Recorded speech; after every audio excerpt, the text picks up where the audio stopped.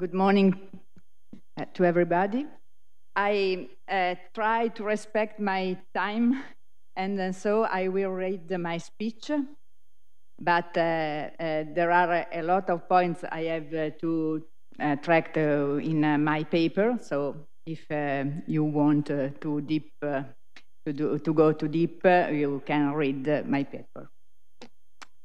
So the title of my speech is "The Gift of Life: The New Challenges of the Transition to Parenthood." And talking about the gift of life implies, first of all, affirming that what is given is what we have not constructed, and for these reasons is out our control. Accepting life as a gift is not the same thing as manufacturing a product. The product is manufacturing outside ourselves according to a logic of control that allows to make a product without defect. A child, on the other hand, is hosted inside the mother's body, which is deformed to make room for him, her, and which is not in a logic of control, but in a logic of trust. Moreover, the one who generates, gives birth, gives life, but is in turn a child who has received it as a gift from his or her parents. Birth, therefore, becomes part of exchange between giving, receiving, returning that characterizes the family bond, overcoming the economic logic of social exchange, considered as a search for a balance between costs and benefits, and introducing the idea that the gift is always a surplus, and it is at the same time a debt that is shared by all generations, parents and children, who have received and who indirectly give life back by generating in turn. This dynamic appears as central characteristics of the human condition. In the gift-debit polarity, we can find the original co-presence of the affective quality and the ethical quality, the matris munus and the patris munus, that is, the maternal gift and the paternal gift that are at the origin of the human being. The gift, in fact, is a characteristic of family bond that is at its origin free, trustful, and affective in nature. When this element of gratuitousness is absent, there is a relational pathology in which people are incapable of affection and the other is used and exploited. But the gift coexists also with the other side of the coin, that is the debt and obligation, the ethical urgency to give back what has been received. Gratuitousness is a gift without a deadline, but not without expectation from the ethical point of view. In a long multi-generational perspective, these components of trustful gift and owing debt are strongly interconnected, especially in the exchange between generations that accompanies a new birth. The role play that rigidly attributes to parents the component of the gift and to children the component of the debt is therefore false, or at least partial.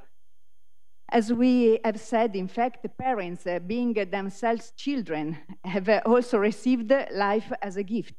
Thus, parents and children share both the gift and the debt. We have to say that in healthy families, people reciprocate not only for a moral obligation, but because they are moved by the desire to give back.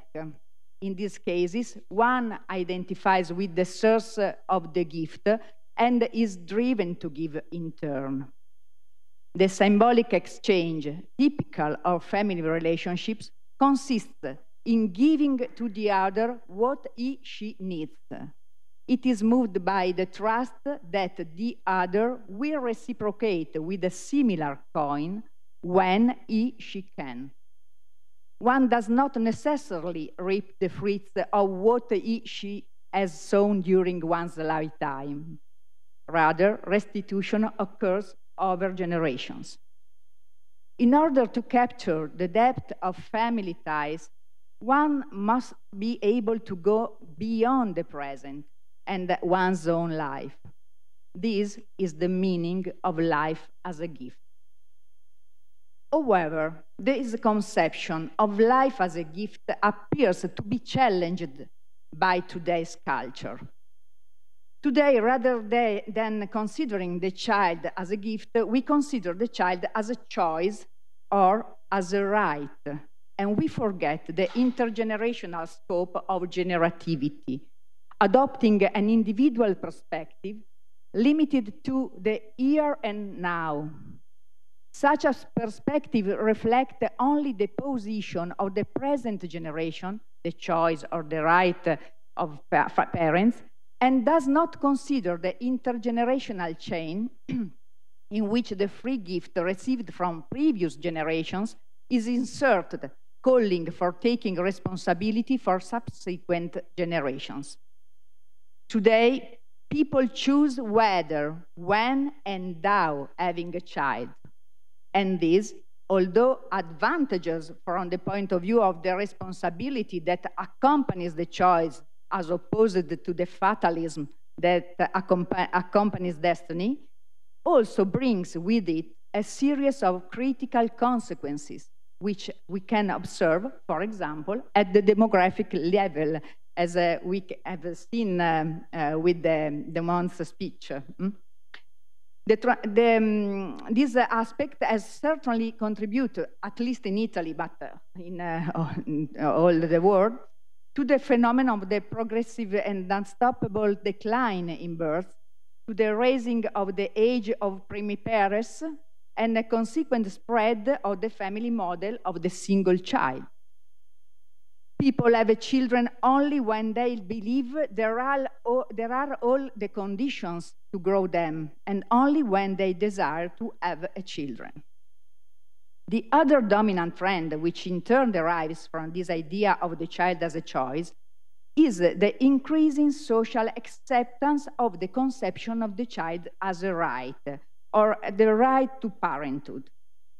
In this perspective, parenthood is no longer regarded as the adult's possibility or willingness to accept a child as a gift, but as an option subject only to adults' desire or claim, to such an extent that the impossibility of procreation is not tolerated, and people are willing to use any means to realize their desire.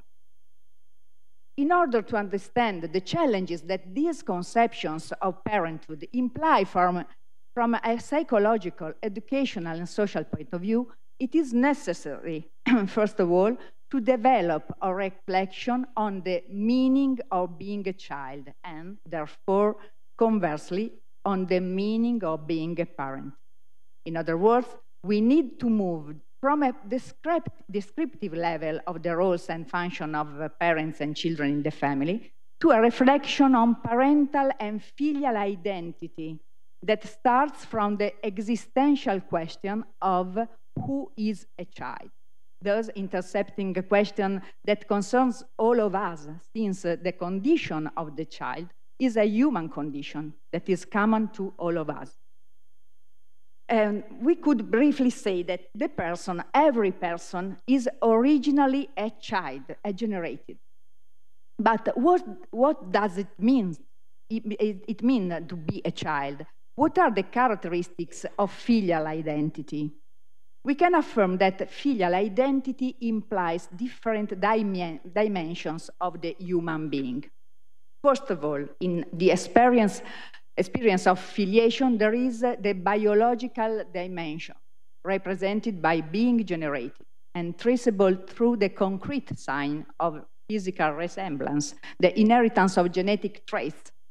In other words, being a children is a matter of body.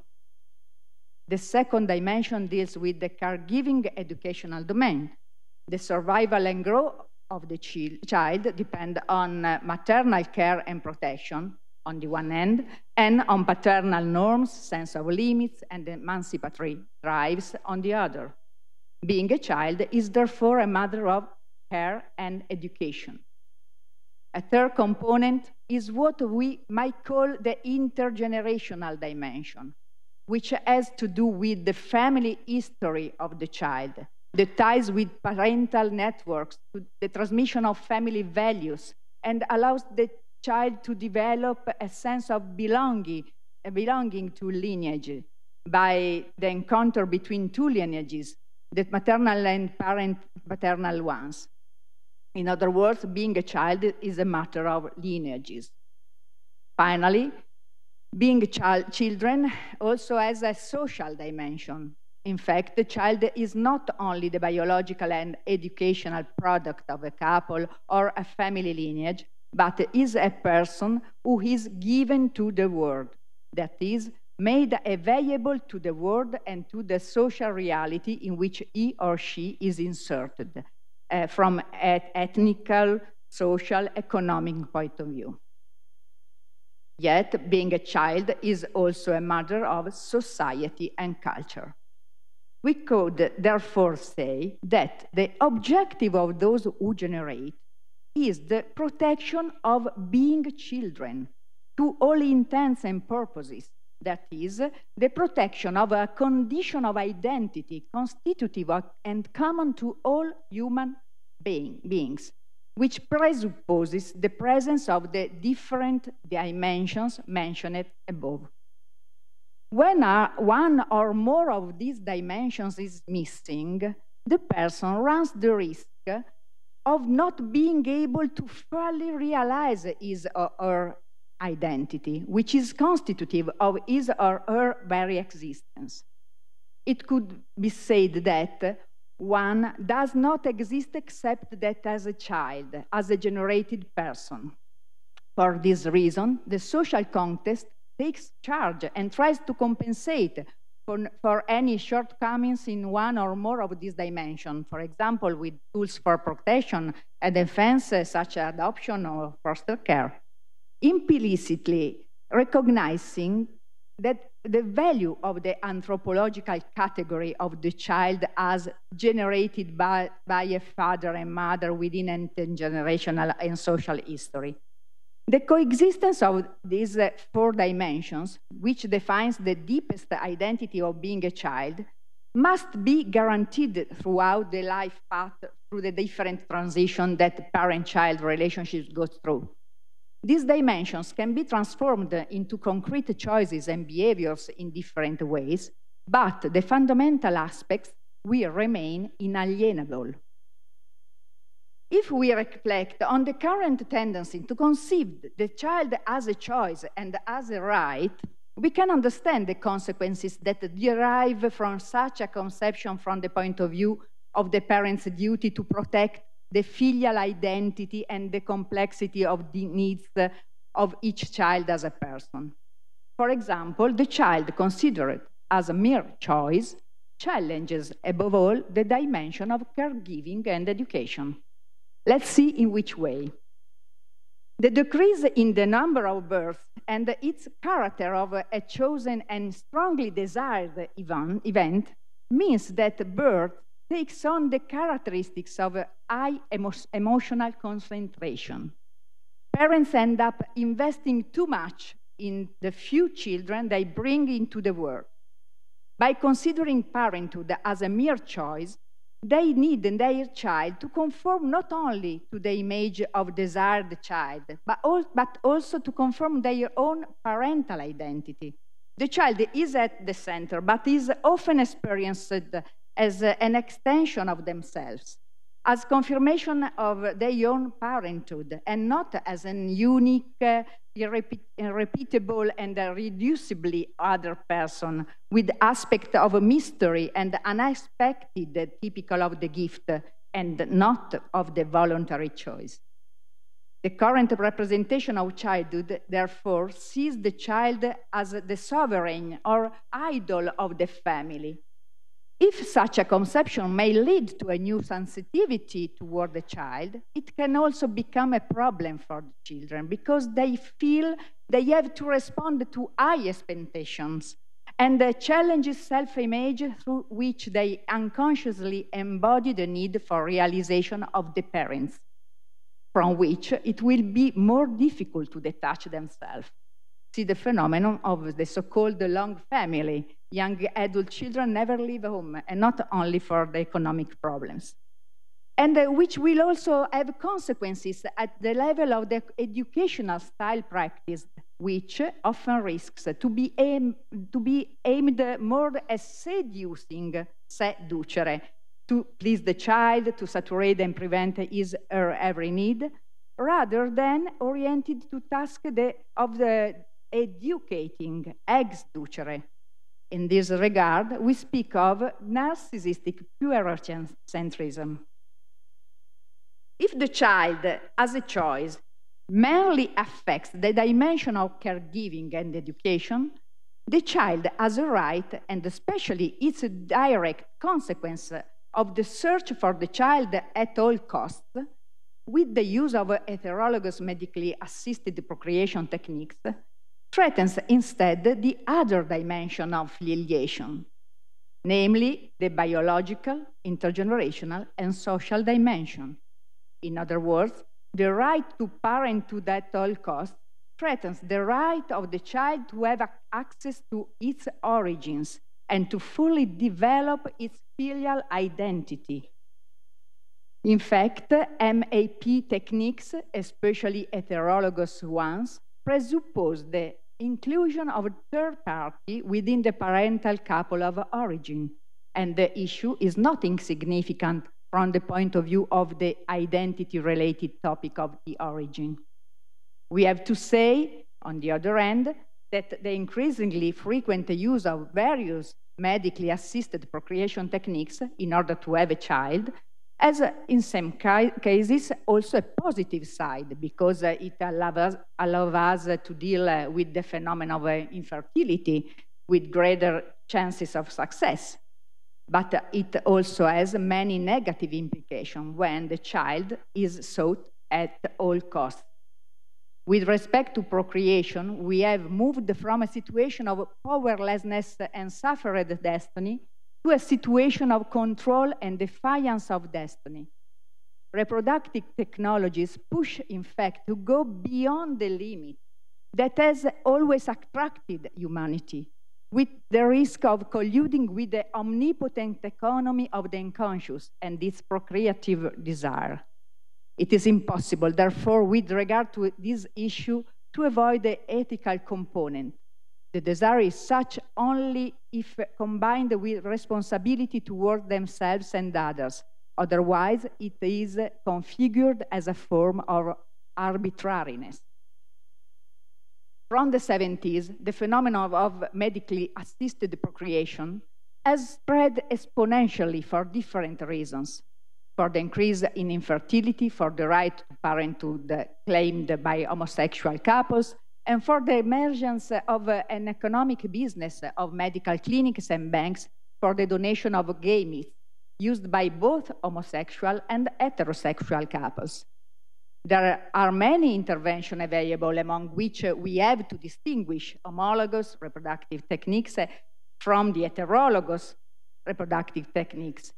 In particular, the practice of surrogacy, that is even more radical, because it involves a financial contract with a woman who agrees to carry a pregnancy to term on commission. Beyond the many problematic aspects that affected the relationship of the couple, and especially the position of the woman, that are not the subject of this reflection, I would like to bring attention above all to the challenges for the children of MAP. A fundamental problem concerns the couple's choice or whether or not to reveal to the child the truth about the story of his or her conception. Considerable aspect, especially on the sense of continuity in one's identity. At this regard, A special attention should be paid to those cases in which the couple makes use of an external donor, which is a necessity for the homosexual couples, and sometimes also an option for sterile heterosexual couple. In these cases, the biological, intergenerational, and social dimension of the affiliation are threatened by the secrecy on the donor's identity and or by the impossibility to trace one's own origin to which the child is condemned. Such a threat has well-known negative consequences as highlighted by research on adopted children. But let's go a bit deeper into these topics. In the available research on this issue, the issue of the origin is confined to the topic of parent sincerity or secrecy on the type of conception, the child's willingness to know the identity of the donor, and the frequency and type of contacts with him or her. Unlike the past, nowadays the need for revealing the truth to the children born from donation is widely recognized, so that many countries in Europe and around the world provided legal protection to the right of knowing the identity of the donor. However, it is still possible for the couple to choose an anonymous donor. This choice is certainly less problematic for parents, as it removes the problems related to the involvement of the donor in family dynamics and to possible legal issues about the custody of the child, especially if a separation occurs. In this case, there is a potential conflict between the right of the couple and the right of the child to know his or her origins, and that it is a legal problem. But from psychological point of view, research has shown that the child's need for knowing is not only a matter of curiosity, but also a search for meaning about the child's own history and an intense need to re-establish a bond with the parent who gave them life. In these children's accounts, we often find a search for physical similarity with the donor, his or her temperament and interest, as well as his or her family history and genetic inheritance, for example, in terms of potential health problems. On a symbolic level, the genetic link immediately activates the genealogical dimension, that is, the connection with previous generations. This, moreover, is the inherently human characteristics of the procreative act in which the biological and mental level are inextricably linked. In this regard, the clinical and research tradition of adoption studies can provide a useful insight on this issue. Yes, thank you. Indeed, today's research and clinical intervention on adoptive families have shown that the origin of the adoptive child need to be preserved rather than cancelled, and that the birth family occupies a meaningful place in the mind and the heart of the adopted children throughout their lives. In adoption, the birth parent never disappears. His or her absence always generates suffering, to the point that adopted children often decide to return in their country of origin in case of international adoption and search for their family members, birth parents, and siblings. Adoption professionals know very well that this is a long and painful process that requires constant support. Those children search for their identity. Who am I? Who do I look like? Where do I come from? What are my origins? Cannot be reduced to a matter of open and sincere communication, because it has much deeper meaning. Knowing the truth per se does not resolve the search for meaning. What about children of donation then? They definitely share numerous similarities with adopted children. For example, the fact that they have limited or no access to their birth parents, their past, and therefore their origins, but also specific elements of complexity. Consider, in fact, how the position of the adopted couple and that of the couple who use heterologous MAP are very different. In the first case, adoptive parents help the child to elaborate a traumatic origin for which he or she is not responsible. In the second case, the parents willingly choose to give birth to a child with a wounded origin, because partly unknown, a choice they will be held responsible for.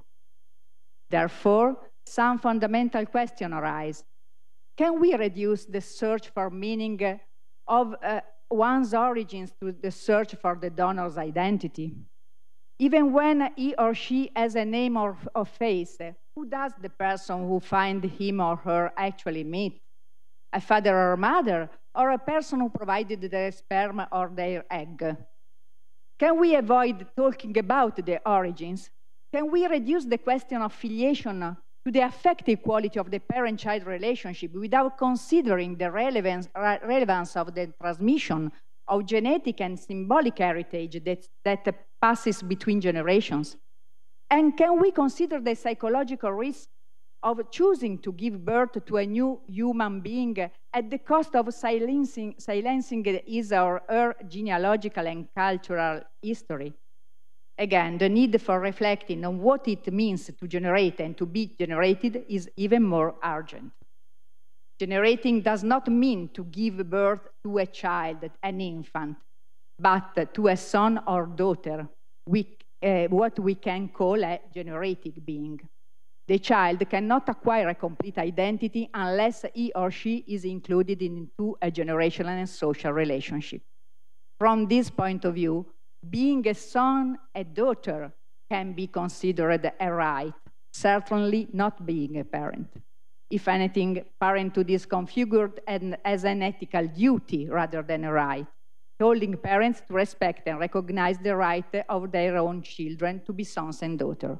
Generating, therefore, brings to the forefront the theme of the origin that necessarily involves the couples, but goes beyond it and its desire. Can I use 2 minutes? Okay, again. The issue we have just addressed, and in particular the theme of biotechnologies applied to reproduction, open up an issue I'd like to raise in concluding my talk. Is the child a product, the outcome of reproductive process, or is he, she a new human generation, the outcome of generative process? The question is, first of all, anthropological, and urges us to reflect on our understanding of the human being, understood as an object or as a person. An object is produced, a person is generated. The production-reproduction pair is typical of the world of object as an animal and evokes the idea of the product, a photocopy could say, of mass production. The purpose of reproduction in the animal world is in fact the continuity of the species and its survival. The little one of the animal world is one of the serious, anonymous, impersonal. And what about human generation?